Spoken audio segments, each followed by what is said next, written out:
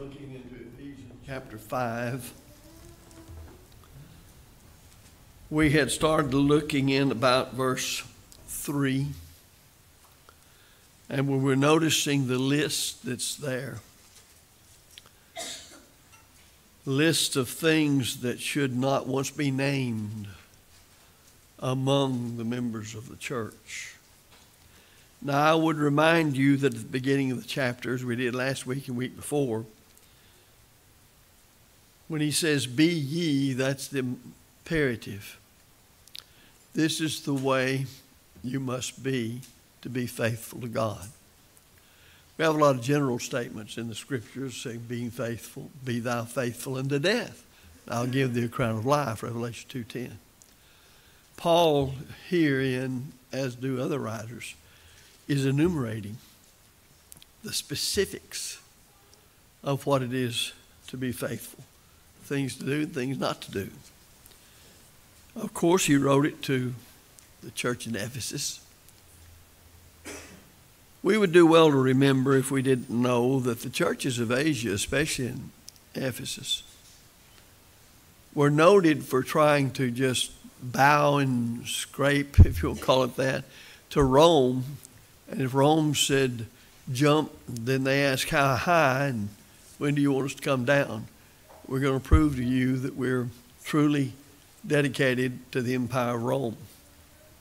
So the Christians living in Ephesus had to contend with that. I have said this at other times, but I haven't said it since we started this, that in the New Testament we probably have more in the way of a record over a period of years of the church of Ephesus than we do of any other New Testament church. We find about its being planted in Acts 19. We have Paul calling the elders of the church at Ephesus together at Miletus. Then we find the letter here of the Apostle Paul to the church at Ephesus. And then many, many years later, when the book of Revelation was written, last book of the Bible, we find one of the 7 churches of Asia, all of them in the same region as Ephesus, but one of those letters is written specifically to the church at Ephesus. They were living in a world as bad as ours and much worse. And yet God expected them to live a faithful Christian life. And here he tells them specifically, you don't do these things. Galatians, he'll say the same thing, Galatians 5, that those who do such things shall not inherit the kingdom of heaven. Very plain. So these things should not be, he will say, named once among the Christians. In our watch over our own lives and the lives of our brethren to make sure we're living correctly, then we don't want to see these things among us. Last week we looked at fornication. We then looked at the uncleanness. And then I think we got down to covetousness, which is idolatry. And I think we also got to the word filthiness. And it has to do with shameful things, things that would disgrace you. Everything that's against purity, as the New Testament defines purity in a person's life. Sometimes we sing the song, pure in heart, O God, help me to be. So that's the attitude of the child of God. Thus, it involves day-to-day examination of our lives, all the way from our thoughts to our plans and purposes, to how we say what we say and why we say it, the reason we do what we do. We're seeking to bring every thought into subjection to Jesus Christ.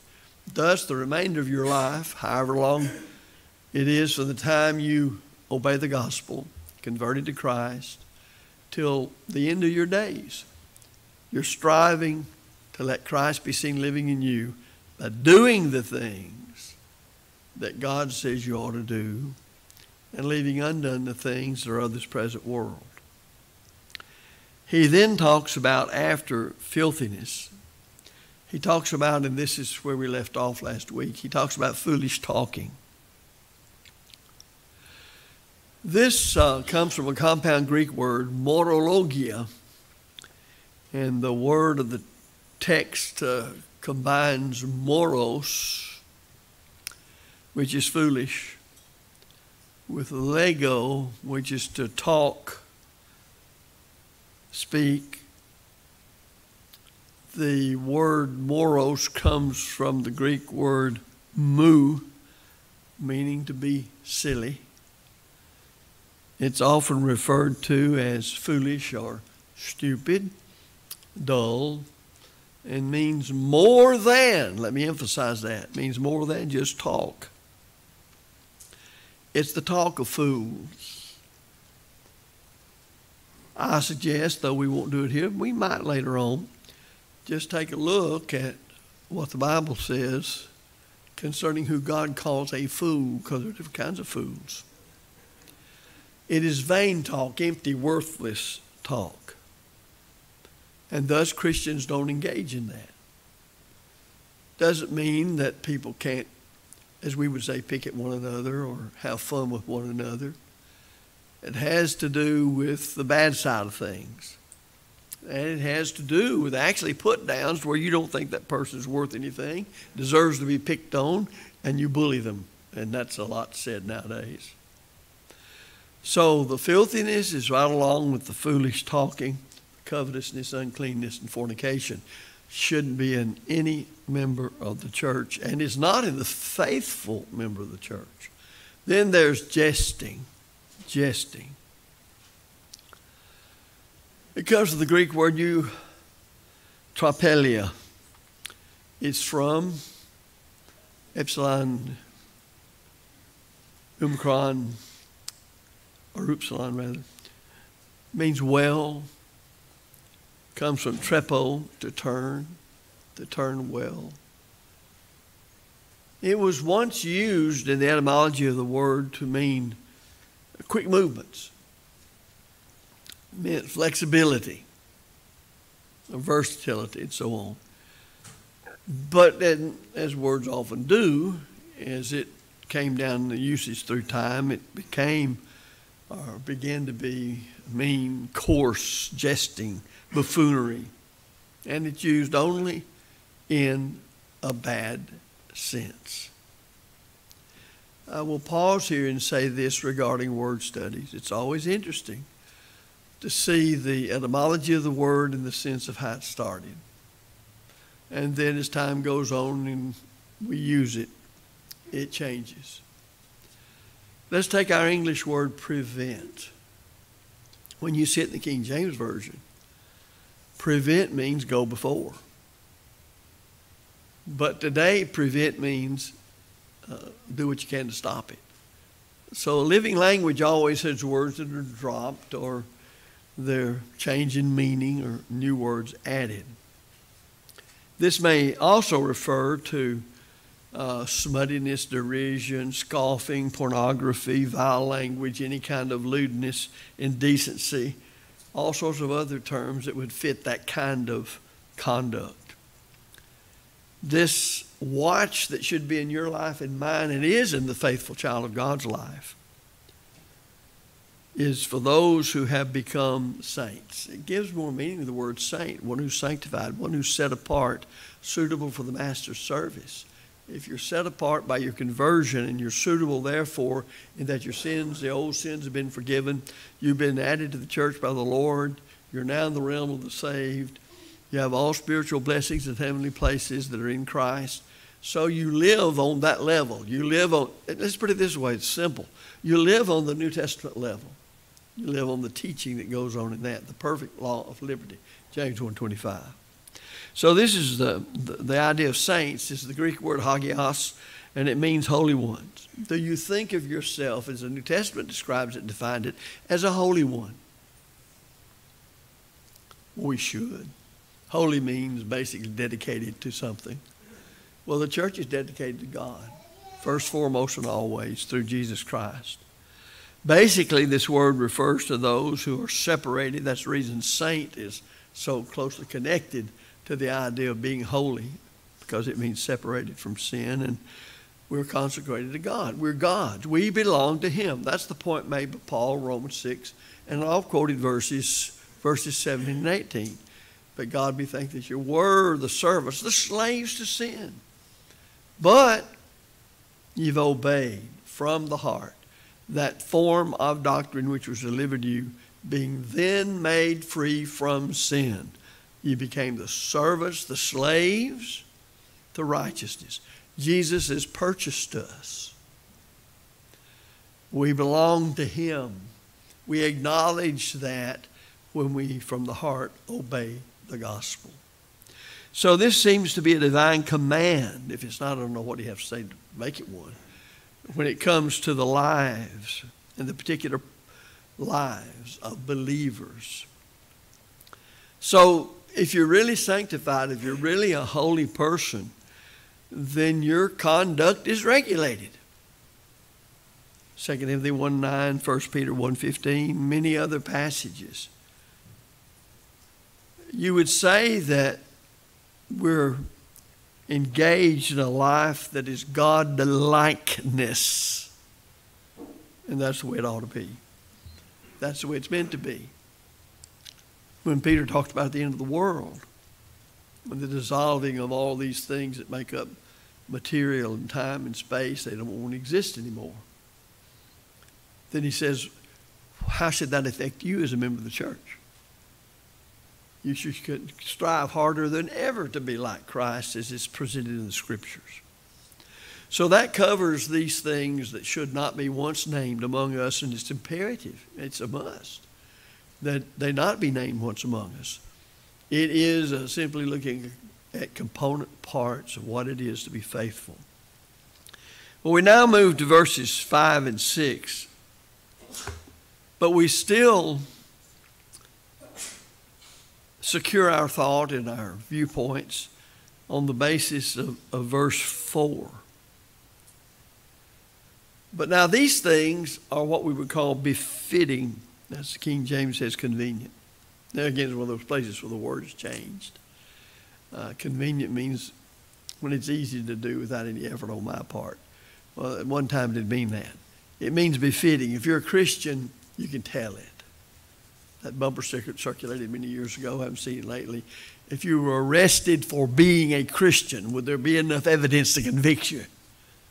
Well, he's showing us the evidence in the fruit you bear out in your life. I might point out that a lot of people regulate fruit bearing to converting people to Christ. Well, it's a part of it. But we just read through a whole system here showing that your life and the way you live, things you do and don't do, also is fruit bearing. Fruit bearing is not limited to converting people to Christ. It never has been. Now, befitting, as the American Standard says, and convenient, as the King James says, is anikonta. It's from aniko, and it relates to that which is not proper, fitting, and does not occur with a person's duties, privileges, and as far as our case is concerned, as being God's children. In the next place, second place, this kind of person has no inheritance in the kingdom of God and of Christ. That echoes what's said in Galatians 5 about those who engage constantly in making a part of their being the works of the flesh. Verse 5 makes it clear at the end of it that, notice, hath any inheritance in the kingdom of Christ and of God. So we know when people who are members of the church do these things, they're in sin. They have left the faith. They're cut off from God. They're not in fellowship with God anymore. Now we have our duty as faithful to God set upon us. If any man be overtaken in trespass, you which are spiritual, restore such a one in the spirit of meekness, considering thyself, lest thou also be tempted. So that's an important matter. But nevertheless, that means that the people who are not us can see how we are and the fruit we bear. There are only two kinds of fruit you can bear: sinful fruit, righteous fruit. And in obeying Paul, as he said that we are to examine ourselves, see whether we be in the faith, I can know whether I am what God says I ought to be. or what God says I shouldn't be. I can know that. If not, how would anybody ever know to respond to the invitation of Christ? Come to me, all you that labor and are heavy laden, and I will give you rest. You have to have the ability to be objective with yourself and see things in your life that are good and wholesome. You want to build those up, keep growing in them.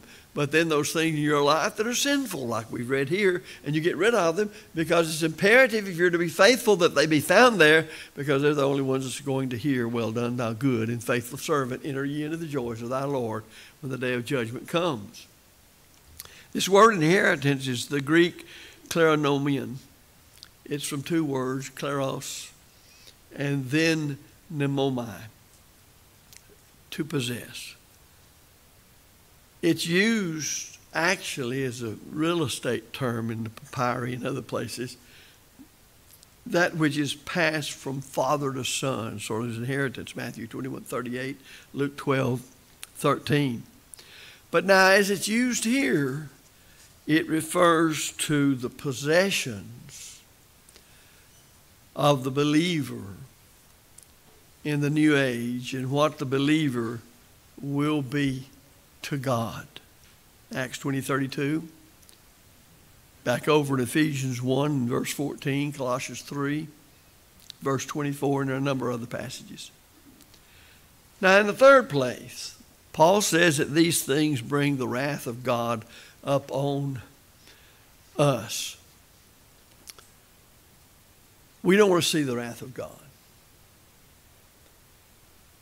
I don't even as I try to understand the love of God and the glory of God, I can't conceive of how terrible the wrath of God will be. I get an idea of it when I see him destroying the world by water, when I see him destroying the cities of Sodom and Gomorrah, and knowing why he did it. Then when I see him using the children of Israel to purge the land of Canaan. I do know that he does that only when his suffering long with them is ended, because they just simply refuse to repent and change. This wrath is the word orge. It's often called anger, Hebrews 3:11, 4 and 3, and Paul's letter to the Romans, Romans 9 and verse 22. In other places, it's used several places. So this is the kind of thing we don't want coming from God directed toward us. Now, the ultimate anger of God or wrath of God is, depart from me, I never knew you, into the everlasting fires prepared for the devil and his angels. There's no way we can really look deeply into that in our finite minds, no matter how much Bible we know and how able we put it into practice, and realize the consuming fire that's eternal of the Lord. For our God is a consuming fire. It is a fearful thing to fall into the hands of the living God. Well, it's not to the faithful child of God. It's not to the one who is truly holy, one who is a saint, one who has spent their life in the church trying to think only good thoughts and setting their affections on things above, which means not literally above our head, but above means how God wants you to live. Remember in the model prayer, thy will be done on earth as it is in heaven.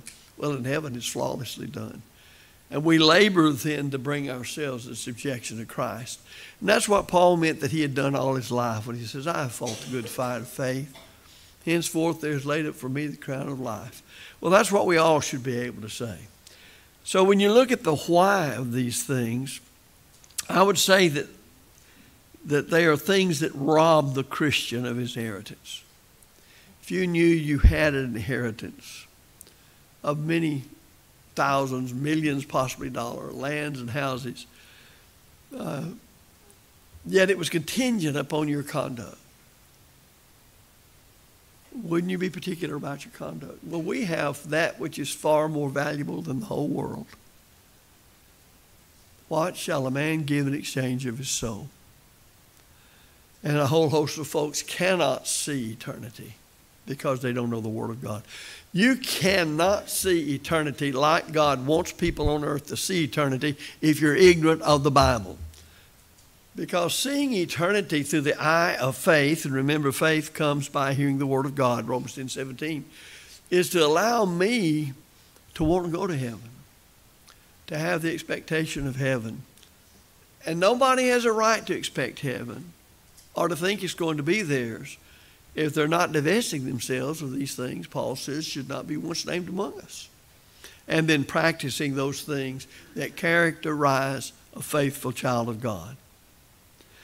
So while it's so very important, and it's not being done a lot today like it once was for various reasons, that the church realized the Great Commission to preach the gospel to every creature, being that the gospel is God's power to save, Romans 1:16, then it's so much more important to keep those people that are converted to Christ, that have been baptized into Christ, faithful.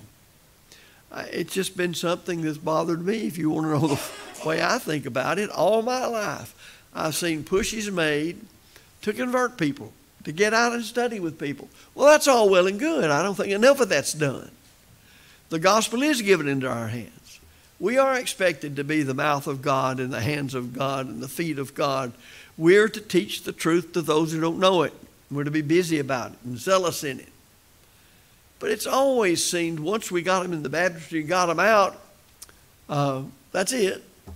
I've often thought, and some of us won't know what this is about, but have you ever seen animals that were dipped in a dipping vat for the purpose of killing vermin that lived on them? And when they come out, they just go every direction.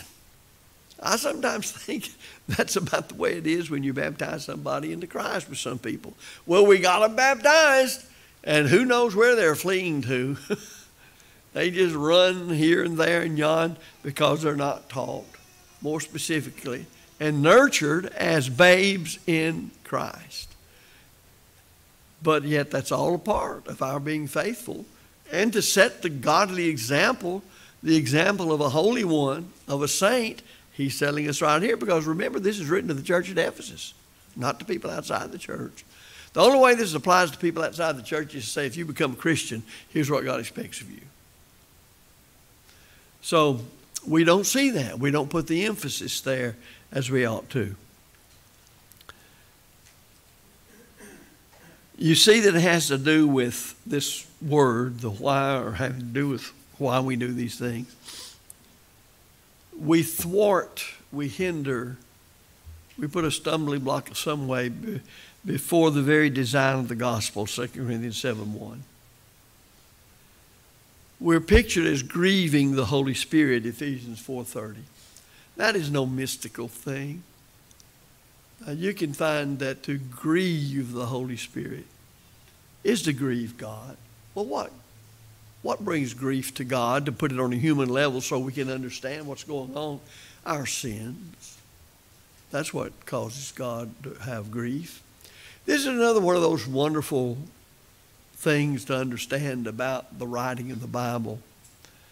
God doesn't have those human attributes, but He speaks on our level. And so we can understand somebody grieving over something. He'll also talk about quenching the Spirit.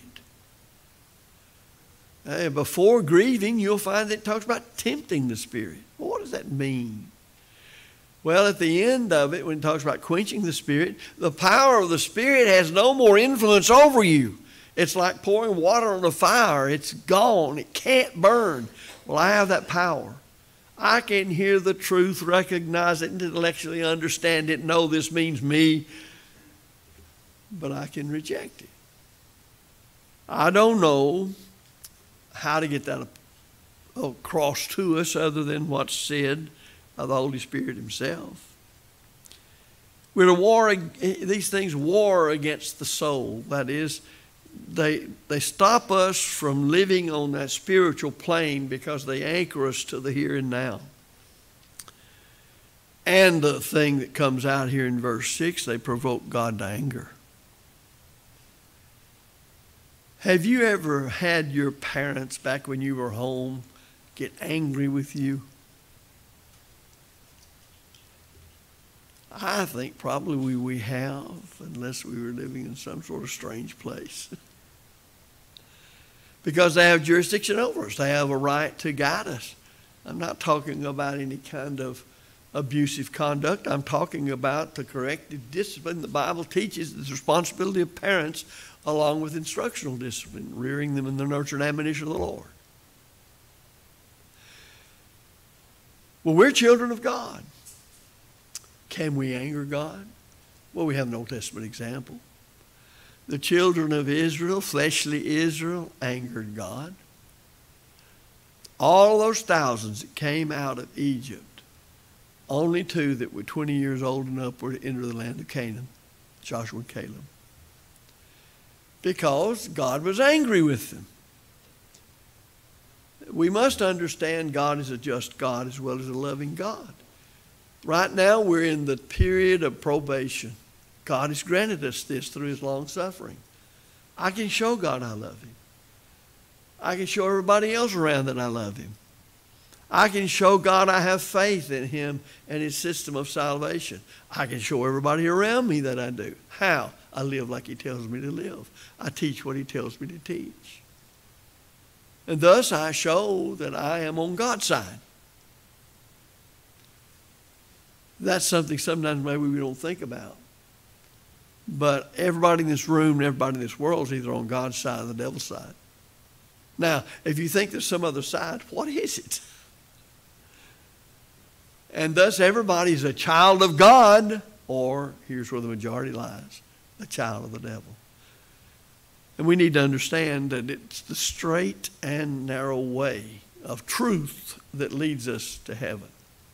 If one will only think of Sodom and Gomorrah and realize that God's wrath will be completely realized in the future final judgment of all men, Hebrews 10:30 and 31, then the why of our abstinence from these things will be clearly realized. You see, we are children, some of us more mature maybe than others, but we don't know alone what's good for us. Now, we see some of these things posted in cartoons and maybe on Facebook and other places of some little child who has got in and ate all of the candy they possibly can eat. They don't know any better. It's not good for them. They just had an opportunity and they could do it and nobody was there to stop them. Well, this sounds awful gruesome, and it is. But I don't know, but to one extent or the other, that this hasn't happened to all little kids when they're up running around in a diaper and they do a baddie in that diaper and you're not around and they decide to paint the bathroom. Now, why do they do that? Is it good for them? They don't know one way or the other. You do. Well, if we can understand that, why can't we understand God, our Heavenly Father, knows what to hold us back from and knows what to put us into? Have you ever seen a baby when it's fretting, carrying on, and the mother, being the wise mother and learning mother, says, oh, you need to go to sleep, because babies will fight sleep. And so she gets it up and she sits down and she just a little bit, it's down to sleep. Well, I'd like to think that God knows us at least as well as a good mother knows her baby. And on you can go in that way. So it's an important point to keep in mind. The warning seems to come from verses 5 and 6 and 7. King James has ye know. And the word know is the Greek word genos kontes and is a present active participle, nominative plural masculine, And it comes to us from the word gnosko. If you ever took Greek your first week, you probably, after you know the alphabet and the diphthongs and so forth and all of that, that'll be one of the first words you'll know. Interesting, you'll know, is gnosko. It means to come to know, to come to understand, to realize, to take knowledge. You know, there are some people on the most important things in the world never come to know it. Never take knowledge. Never understand. Never realize. So there's no doubt or question about the whereabouts in the after a while of those who engage in these items that we just mentioned in verses 3 and 4. They're not going to go to heaven when they practice these things. And they're not going to heaven when they leave undone sins of omission, the things God obligates us to do. Now, the word is so strong that the word surety, that's a guarantee, surety, guarantee, was placed by the American Standard Translators in this. Just as Christ is the personal guarantee of the terms of the new and better covenant, so the Word of God is that to us relative to what it takes to inherit the kingdom of God. As I say, so many of us think, well, he was baptized into Christ. Don't know what he did thereafter, but he was baptized into Christ for the remission of sins. And some people think, well, that's it. It's the beginning, not the ending. It's the beginning, not the ending. When newborn baby's in Christ, you don't leave a baby all on its own. You nurture it, teach it. And our second thought for the warning comes from the word apatato. I didn't say potato, but it sounds like that, apatato. It comes from the word apatao, and it means to cheat, to deceive, to beguile, and other such ways of describing. And it's used of those who would belittle the true character and the final result of the sins that we just briefly mentioned. You cannot practice those things and expect heaven. And a doctrine, any doctrine that says you can, is making light of what God said, because you can't. When such people approach us, we would say they're the sons of disobedience or the sons of night. We need to remember that they only give unto us empty words. Empty words. And the word for empty is from the Greek word kenois, from kinos, and expresses the hollowness and absence is which otherwise might be possessed. And in this passage, it is here used of words which convey the wrong meaning or teaching. Now, let me emphasize that. I'm going to close here. Words which convey the wrong meaning or teaching. Baptism. Going back to the Greek word baptizo, and just the general comments in the New Testament concerning the meaning of baptizo. Baptizo means to immerse or to plunge beneath. You can see it without knowing the Greek, because Colossians 2:12 and Romans 6:3 and 4 calls baptism a burial. Yet people will tell you it's just a sprinkling of water on somebody, or the pouring of water on somebody. Or they will tell you, yes, you should be immersed in water, but not in order to be saved from your past sins, but because you were saved the moment you believe. Now, that's just an example of words that people used that convey the wrong meaning or teaching and that get you away from what the Bible actually says. So I close on this point. If the devil gets me, or the devil gets you, or the devil gets anybody, he must get us away from the word of truth. He must get us away from the pure doctrine of Christ, the gospel of Christ. He must convince us that I can live in a way that the Bible says I shouldn't live. Because he must get us to sin and to live in that sin and to turn a deaf ear to the truth. We sang a song a moment ago, Brett led, where it talks about mighty fortress is our God. But in one of those stanzas it says, let all these earthly things go, family, even our life in the flesh and the affairs of this world. Let it all go if those things are to keep us from being faithful to God. I don't think a lot of people understand how far God expects us to go to be faithful to him. We should, but we don't. Well, I'm going to close here. It seems a good place to close. To think about if Christ did all that Christ did to save us from our sins, he sacrificed all that could be sacrificed and died on the cross of Calvary. He has the right to expect from us certain things. And thus, we must count the cost of discipleship. If you're not a child of God, we studied in this sermon what to do to become one. And really, the whole sermon's been about what it is to be converted to Christ, to live the Christian life, to be faithful. And itemize those things that should not be once named among the faithful. As a child of God, if some of these things or other sins are named among you, well, if you still love the Lord or you'll renew that love, then there'll be godly sorrow toward God, in other words, for your sins against him, that moves you to repentance, and you'll turn from them, come confessing them and pray God for forgiveness.